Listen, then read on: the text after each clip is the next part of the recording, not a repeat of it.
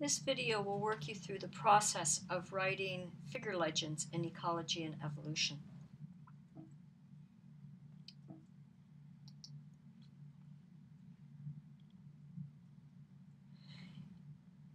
Here's a basic figure. What I did was go out to an old field habitat just west of Bicentennial Hall, and I looked in the flower tops of Queen Anne's lace to see whether or not they were being used by a webworm. And what we have here is a graph, frequency histogram, which shows the level of use as none, low, and high. Number of flowers is the y-axis. And what I want to do is write a legend which explains this to a reader. I've actually set this up as a title as a way for me to work through this. This isn't the way you would actually present it, but I think it makes it clear what goes into each section. So the first part of the legend is going to be your header.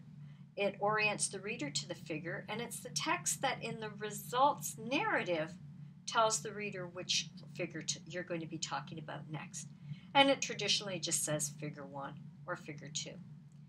One piece of information that you need to understand about numbering this is that you number the figures after you write the text. So the first figure that you talk about in the text gets the number of figure 1.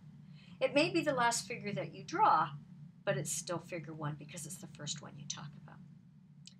The first main part of the figure is the title, and the title, the purpose of that is to provide the reader with indication of the goal or the question that you're asking.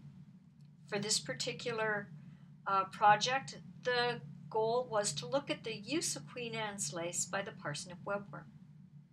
Note that we've been very specific here. We've used the Latin genus and species name for both the flower and for the insect. You want to try to use Latin genus and species names whenever you can because they are unambiguous. The next portion of the text is going to give you the methods or the critical aspects of data collection. Now this should not be a full-bore methods section. It should be just presenting the really critical, important pieces of the methods that's needed to understand the figure. All of the details about the methods would be done in a materials and methods section. So let's take a look at this text here. I've talked about the number of webworms per flower, that's my y-axis, was counted in the fall of 2004. I thought that the date and the year was important because we know that these are quite variable in ecological studies. In an old field habitat, because we're going to give the reader an indication of that habitat use, in Middlebury, Vermont, the location. I then want to talk about how plants were chosen. Plants were selected haphazardly, and the top flower on each plant was inspected. So this tells them how I chose the plants, and this tells them what part of the plant I used. And then finally, I looked for the presence of webworms. Something that is going to be common to every study that you do is the sample size. You always want to present information on the sample size, and in this case, n equals 20 plants. The last part of the figure legend is how to use the figure or how to read the figure, and it's important information that's needed to understand the graph. In this case, the category low and the category, I need to define the categories low and high for the reader. Category low is 1 webworm per flower. Category high is greater than 1 webworm per flower. So that when the reader looks at the graph, they have an understanding what these words low and high mean. If I actually changed my x-axis so that it was 0, 1, greater than 1, then I wouldn't need to have that kind of information.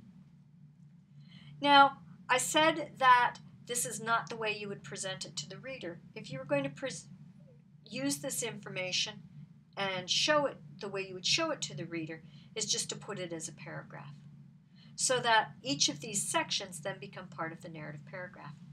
You also would not color code it. It would all just be in black font or black color text. But I've color coded this to match with the table. If it helps you to use a table to do this kind of legend construction, then feel free to do that. I think that's a great tool that you can use to help you make sense out of what needs to go into legends. Let's look at a little bit more complicated graph. So here's a graph that looks at an average or mean. It's got some indication of error bars on here. It's got two different bars, two different species. And here we've given you the collection information for this. This might be a good point for you to actually hit the pause button on the video and think about that table and what would you put for each of these. The header's pretty straightforward. It's just going to be figure and a number. But what would you make as the title? What would you put as the methods? And what would you put as how to read the graph? Once you've spent some time thinking about that and maybe making some notes on that in your lab notebook, proceed to the next slide and see how we did it. All right, so here's the legend that we came up with. Again, you've got the header, figure 1. The title in this case, we've chosen to use the effect of honeysuckle on the mean number of native saplings compared to the effect of sugar maples. We've got information on the data collection. Again here, location, honeysuckles. Now, if I was going to plus this up, I would have the Latin genus and species name for honeysuckles here.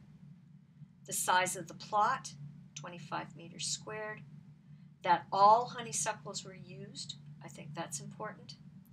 The number of native tree saplings was counted, so my Y variable. How we located the matched maples. Sample size.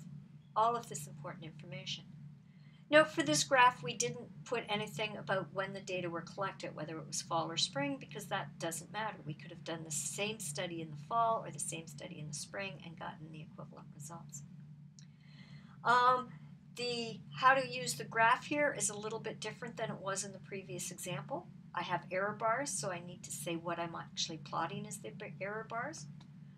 Our standard is going to be the standard error, so that's what you will always report rather than standard deviation or variance. And I give some statistical details here. Now, if standard error and t observed don't make any sense to you right now, don't worry about it. We'll talk about those later on in the class. But I provide those as an example of, again, how the kinds of information that you put into how to look for the data, or how to use the graph, rather. This gives you a very brief tutorial. If you find that the table approach works when you're making drafts, then please feel free to use it. And happy graphing.